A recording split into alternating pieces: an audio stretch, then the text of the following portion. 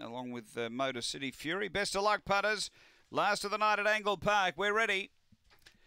Racing and pace out deep. Long Gully Wilma shows very good speed. Clears the field, gets away by 3 to the first. Bend over Peter Lee, Sentinel McLaren. Then came Jack's Knight. The inside Dakota Roxy, Motor City Fury, Nancy Lee, and last of all Maz's Princess. Down the back, Long Gully Wilma. Out by 3 here on Sentinel McLaren, closing the margin.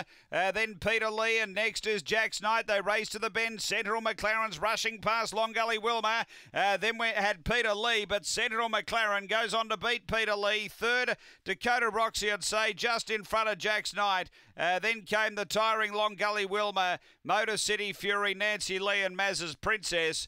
The time here is 30:11 after the running of race number 10, and won the winner, which is Sentinel McLaren, getting the job done for Tanya Foster. Number 1 first.